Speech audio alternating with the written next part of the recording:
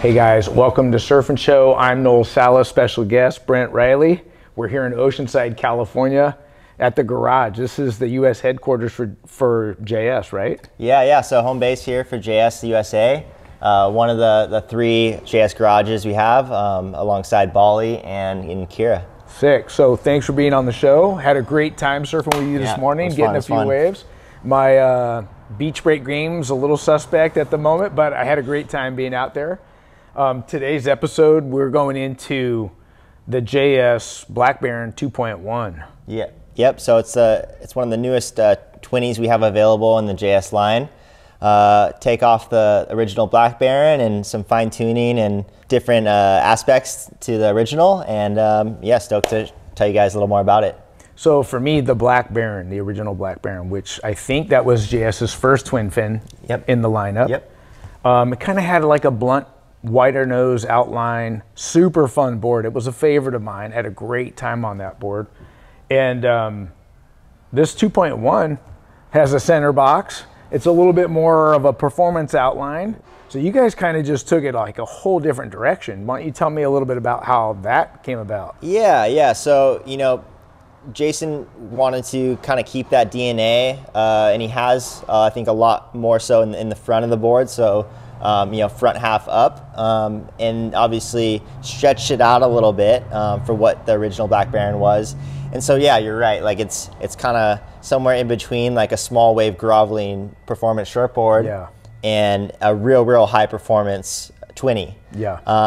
And that kind of, you know, it does allow you to, you know, play around with different components and fins and different feels, and I think it's kind of part of the fun of the board, and you know, something that, you know, allows the rider to kind of discover kind of what works for them in different conditions and kind of keeps things fresh. And I think that's what a lot of people are looking for, you know, when looking at a new board. Absolutely. Like for me personally, who I am as a surfer, this kind of fits who I am. Yeah.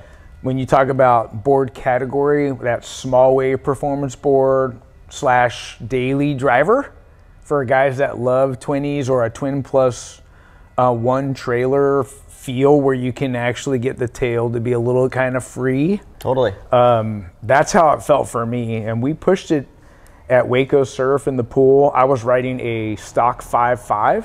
And I think that's what you were riding today. Yeah. So the 25.8 liter 5.5, that's what I was on. In the H-Fi construction, so that's our EPS tech we have at JS. Yeah. And I think, you know, on the smaller end of the scale, or you know, if you are in a wave pool, you need that little bit of extra float, you know, on a gutless day, or if you're in fresh water. Sure. The H-Fi really suits that really well. Sure. And I was riding my Pivot Twin Plus trailer. That one I have you gave me was Future Box. Yep. And I went one stock size smaller just because I feel like I'm not competing with anybody out in the ocean for a wave. I know the wave, I can catch the wave, and then I want that board to be a little bit shorter to fit in that tight, you know, kind of sucking pockety section. Yep. And it didn't disappoint. One of the things I really liked about the 2.1 was when I was going for like a frontside carve, and then I was coming out of that at the pool, I could go right into a bottom turn, right back into a top turn with no hesitation from turn to turn. And I felt like it was really about the rail design. Like it's kind of a tapered rail where it's engaged and it's sharp, and it feels a little bit more high performance feel to it. Yeah, definitely. Like the transition surfing, I think, you know, maybe is what you classify that as, you know, linking turns together. Yeah. I think that's what this board does really well, and I think a lot of that thinking that Jason had in developing this board and model was, you know, snapper rocks, right? It's a real lined up wave. It's a drawn out wave, so you can kind of create different lines and have time to think about what you want to do. Sure. And I think, you know, obviously don't have snapper rocks in most of our backyards, so playing around with the different fin components, like this morning, you know, I had an upright fin, the MRs, with no trailer, and that's just to kind of loosen it up and kind of create a little bit more upright turns and a little slide to it, and just to kind of, you know, switch it up from a board that would maybe have a little more hold with a rear trailer in there in that instance, or a power twin, which just has more area than an MR fin does. Sure. Or even a thruster, which, you know, people have been playing around with it. I know it wasn't designed to be ridden as a thruster, but you know, there has been a lot of, you know, our team riders been using that. Oliver Kurtz just released some clips recently using it as a thruster, and it looked like a high performance surfboard. So sure. So I talk about the pool being top to bottom like a beach break, kind of has that punchy feel. And I felt like it was getting top to bottom real quick. The board had great flow, excellent rail engagement. I kind of feel like the H-Fi did have that little extra pop that I like at the pool. And then going to the beach break, I was riding the stock 5.6 coming in at 26.9 liters, I think. Yep. And I was riding the Mick Fanning Twin Plus trailer because this is as the FCS 2 box. Right. And I felt, that felt pretty good too. Yep. And I feel like, you know, me personally at the beach breaks, my popping up and getting to my feet and getting that first little pump can be a little bit difficult at times. Yep. But I felt like the board was engaged. The rail felt good. The fin setup I chose really felt good and like I could push off it. Yep. So all in all, I felt like it's a pretty versatile board. So why don't you tell me a little bit about the bottom contours? We talked about the rail being a little bit tapered. So yeah, tell me about the concaves. So it does have some characteristics that you'd find in, you know, a high performance shortboard, given that it is single to double. It does have a reverse concave, meaning that the interior right here, sort of in the center of the board, is that actually going to be the deepest part of the concave, and then it does kind of shallow out as you go to nose and tail. What the strength of the JS's and the H-Fi construction that we have is it probably feels closest to a PU construction in the sense that it deadens any sort of vibration. It doesn't really get too chattery if it's a bit of wind too as well. So I think it's the closest thing to what a PU is going to feel like in this EPS construction. So they've done a really good job playing around with the different foam densities, you know, glassing specs, and what they've done in the 2.0 with this last year's update is they've widened the carbon bit on the deck. It used to go nose to tail for the H-Fi 1.0. So what the 2.0 has done is they widened this a bit. It doesn't go nose to tail. It just basically centered here in the top half of the board, and then it's just going to basically create a bit more torsion. So a little more feedback for the user, and a little bit more spring. It's going to keep that longevity of that spring back just a bit longer. And you'll see that vector netting kind of wrapping around the rail. That used to be on the bottom half of the board, but now just on that top half. And not all the way to nose, but all the way down to the tail. Right. So for me, one of the things that I felt personally at the pool and even in the ocean, riding both stock 5.5 and 5.6, it just had a lot of hold. Yeah. It had a lot of drive. I never felt like it was going to slide out because I have the stabilizer and the fins I'm choosing. Right. I wouldn't say it wasn't playful. It kind of felt like I was riding a thruster almost. Like it's giving me that kind of performance in my turns. Right. Right. One of the things I noticed, and I thought today in the beach breaks that we were surfing, I felt like my 26.9 volume might have been a little bit too much, but with the rail being a little bit tapered, it actually felt great. Sometimes when you get a board with a lot, like higher on the volume side for myself, especially in any kind of EPS epoxy, they're so topical, it's hard to plant the rail and push off it, and I didn't feel that at all. So it felt good. Like I feel like if I were to buy this as a daily driver and ride it 90% of the time living here in Southern California or even in Waco surf, I would choose this construction and tech over, you know, a PU poly in this particular board. I agree. I tend to agree for sure. Yes. Anytime you can get a little extra help, especially in the waves, a little more gutless, you know, SoCal tends to be that more often than not. Right. You know, take every bit of help you can get, and I think the H-Fi really does a good job at doing that. Hey, it's Wooly from Wooly TV, and I'm stoked to be doing a collab with Surf and Show on the JS Black Baron 2.1. You.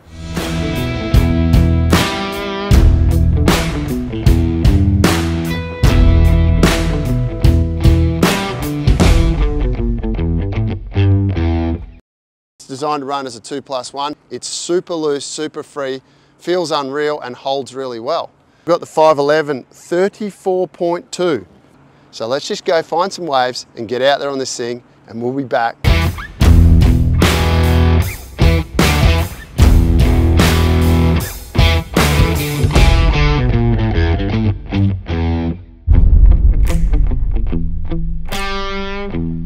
One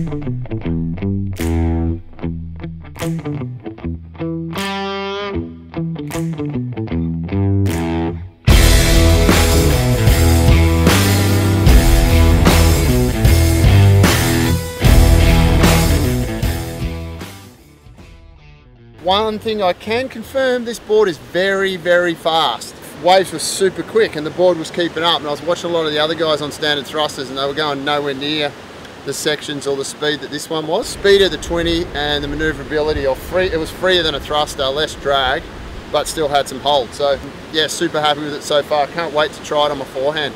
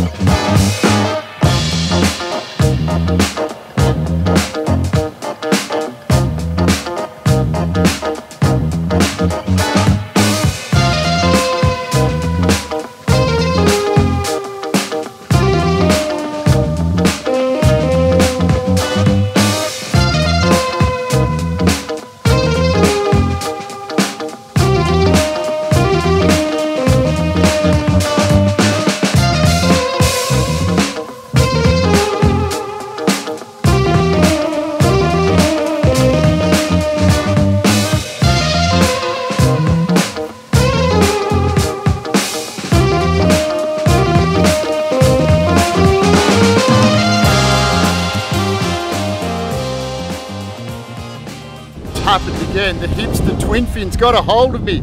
Oh no! All jokes aside, that was a hell of a lot of fun out there. I like this one a lot because I have run it as a 2+1. So it gives you that extra hold on the bottom turns, and a couple of those turns you'll just see that there's no way I could have surfed like that on a normal wide-tailed 20. It's also got the bladey rails, which really helps hold it in. Epic stuff. Stoked to be at Asa's house again, brother. Yeah. Thanks for being on the show. Yeah, absolutely. Look at your wife's decorating. Jen is amazing. She is. Thanks, Mom. Yeah. So we're on the JS Black Baron 2.1. It's been a while since we've ridden this. Why don't you tell us how it went and what it felt like underfoot? Yeah, it's been a little bit, and watched the clips a few times last couple of days over and over and over. And the board had really good carving, I felt like on some of the turns when I'd come out of the pocket and go onto the flats of the wave and push it back, you could push super hard and get it to wrap back in, and it would wrap back around pretty quick. Sometimes I think if I didn't have my feet set just right, you know, the wave is so kind of compact, and if your feet aren't right and you're not in the right positioning, it's hard to transition. So I had a couple waves where my feet maybe weren't placed right. It took a little bit to transition, but overall, the board is fun. I'd like to try this board in a little bit more face, maybe, where you could kind of just bring it around more and use the rail line more. Sure. Well, guys, I hope you enjoyed today's episode on the JS Black Baron 2.1. Always stoked to have you on the show, and it was fun to get some waves in the beach break. You were ripping like always. And guys, whether you go FCS 2, Futures, I feel like whatever twin plus trailer fin set you have, whether it's the Mick Fannings, the MRs, anything in the Futures lineup, I feel like the board lends itself to pretty much whatever twin plus trailer you already have, right? And then twin fins, I think in FCS 2, you probably want to go with the Power Twins. The Power Twins, it's the bigger twin fin compared to these, right? With no stabilizer. And then you can, like you said, ride it as a thruster and just play with fins and have a good time. Yeah.